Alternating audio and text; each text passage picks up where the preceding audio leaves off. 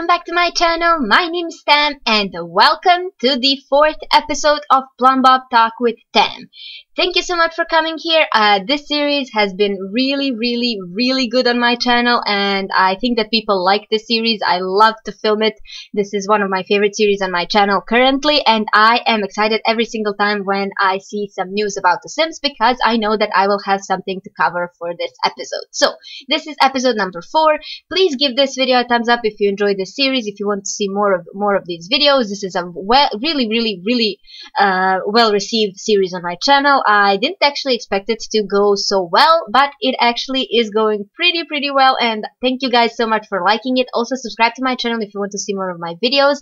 I post mainly The Sims videos and I am extremely excited about the City Living expansion pack, as you probably know already, because I have a lot of new content planned and I cannot wait for the game to come out.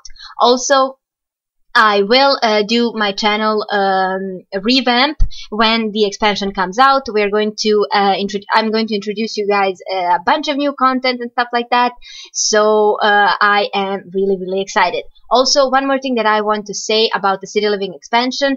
I'm not going to play it on November 1st because I'm not from America. I'm from Europe actually, and the game is going to be available for me on November 3rd.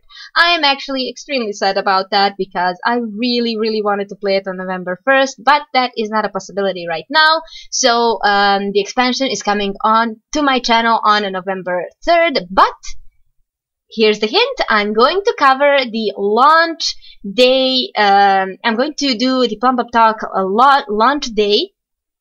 Basically, I'm going to talk about everything that I learned about the expansion from other simmers. I'm going to talk about a bunch of other simmers and stuff like that. I will tell you about the news about City Living, everyone's opinions basically, and stuff like that. So, without further ado, let's get to this episode of Plumbob Talk number 4. I had a lot of stuff to say before I begin this, but now we are going to talk about what we're going to talk about? Festivals! So, yesterday they announced festivals on the Sims page, official YouTube page, and you can see the trailer in the background. It's running constantly. It's just going to be on the loop because I have a lot to talk about this. So, basically, every single area in San Myshuno is going to have its own festival. We are going to get 5 festivals for 5 different areas, and I think that these festivals are really good. Actually, there is an article on the Sims page that covers one of the festivals, and I'm going to talk about it when I get to that festival in particular. So, as I said, there are 5 different festivals in this city, San Myshuno, and they are basically new attractions in the City Living expansion pack, and they send Sims to the basically diverse city to mix, mingle, learn new things, and make friends. Also, Sims team announced that they are going to talk about more bunch of other festivals than this one that is on their page right now this week. So I think that I will cover that in the next episode, but we are going to see. So there are 5 festivals in the Sims 4 City Living. I cannot talk today. I don't know what's wrong with me. Basically, the festivals are GeekCon, Humor and Hijacks, Spice Festival, Romance Festival, and Flea Market. I think that my favorite festival is definitely going to be GeekCon because I am a geek myself, and I think that this is going to be really interesting. This festival is actually really well attached to the new career that I was talking about last week, and the new career is actually the social media one. And at every festival, you're going to get a bunch of activities that you can do, especially on that festival. So, for example, on GeekCon, you are able to participate in hacking events, so hacking competition, and you can also play games and participate in competition about games and stuff like that. And I think that that is really interesting. And also, social media A-lister can cover the festival for her her/his blog and stuff like that. So I think that that is going to be a great addition to the game. So basically, you can work and have fun at the same time. Also, every single festival is going to have their own special collectibles. So you can collect snow globes, t-shirts, and posters. And every single festival is going to have an exclusive snow globe, t-shirt, and festival that you can get only on that festival. And I'm not sure how the festivals are going to work. Are they going to happen at the same time in every single area, or what is going to happen? But I think that that is a really good addition to the game. Another festival that I'm going to talk about today is Humor and Hijinks Festival. And this is actually the festival that Sim Guru Rodiek covered on the blog. We don't have much about it, but I'm going to tell you what he told us on the Sims 4 news page. So, I'm going to read this. Does your Sim have a great joke to tell? Perhaps they love delivering a good prank. Well, the Humor and Hijinks Festival is for the silly pranksters, Sim we all know and some of us love. Humor and Hijinks is really a competition between two groups of supremacy during the festival. Your Sim can declare their allegiance by drinking the light or dark teas, which set them on a specific team. Then it's all about telling jokes to split the sides of others or causing mayhem with all mischievous tools available. So basically, we're going to have two sides in this festival. We're going to have the one who enjoy humor and the one who enjoy mischief and mayhem and stuff like that. And I think that that's really interesting, especially if you have an evil Sim and they can actually join the hijinks side of the festival, and that is going to be really interesting. I think that this is definitely not one of my favorite festivals in the game. I don't know. I'm really not the fan of pranks and stuff like that, but I will definitely try it and see what is going to happen.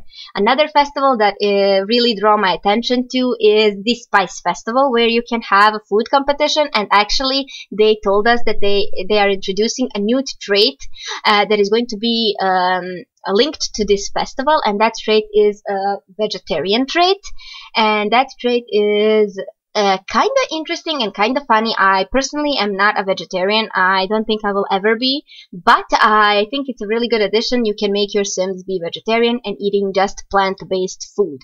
So yeah, I think that that's something interesting and fun. And also, every single time when you try a recipe, you are going to, try a meal, you're going to learn that recipe in the game. And that is a really good addition also. And this festival has a huge amount of food cards that I talked about 2 episodes ago or something like that. Also, you're going to have a special poster, a special snow globe that is a new collectible in the game, and a special t-shirt. So that is about the Spice Festival. The next festival is the Romance Festival, where your Sims can meet their soulmate, and they can actually mingle, socialize, and even get married at the end of the festival, because I saw that the location of the festival has a wedding arch. So that sounds really, really interesting. Also, we are getting a new trait that is going to be linked to this festival, and that trait is unflirty.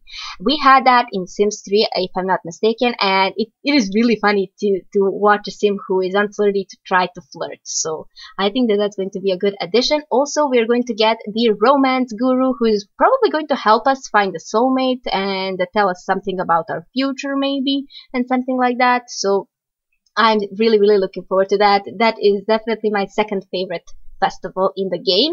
And the last festival that we're going to talk about today is the flea market, you guys. So yeah, finally we can sell our stuff. We can sell our collectibles, we can sell our furniture that we handmade on the woodworking table, we can sell our pumpkins, and yeah, I think it's going to be really interesting. You can actually trade collectibles that you find in the world for some that you are missing, so you can finish your collections like that. I don't know if that is going to be expensive, but it's a really good addition for those who want to finish the collection. I really think that that's going to be a great addition. And also on these festivals, as you probably know, you can sell your paintings, you can sell, I don't know, a bunch of other stuff. I'm hoping that we can sell our cookies and stuff like that, so I think it's going to be really interesting. This is, I think that this is everything that I have to talk about today. It is a pretty short update because we didn't learn a lot about it. We just learned how many festivals are we going to get and a couple of things about one of the festivals. So, you guys, I really hope you guys enjoy this. Let me know in the comments down below which festival do you like the most and which festival are you going to try first. I think that the festival I'm going to try first is going to be GeekCon, and after that I'm going to try Romance Festival. After that, Flea Market, because I definitely have a family that I want to get there and finish a couple of collections. And after that, I will try the Spice Festival and Humor and Hijinks. Sorry. Humor and hijinks is definitely something that I'm going to try the last. It is simply not appealing to me. I'm not saying that it's not good, but it's not appealing for me.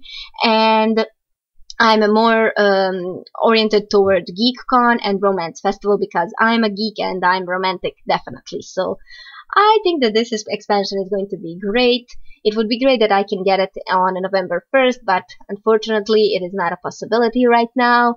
And yeah, let me know in the comments down below. Do you enjoy these Plumbob Talk with Tem episodes? Do you want them to be frequent? If you don't like them, please tell me that as well, because I like any type of feedback, whether it's bad or good.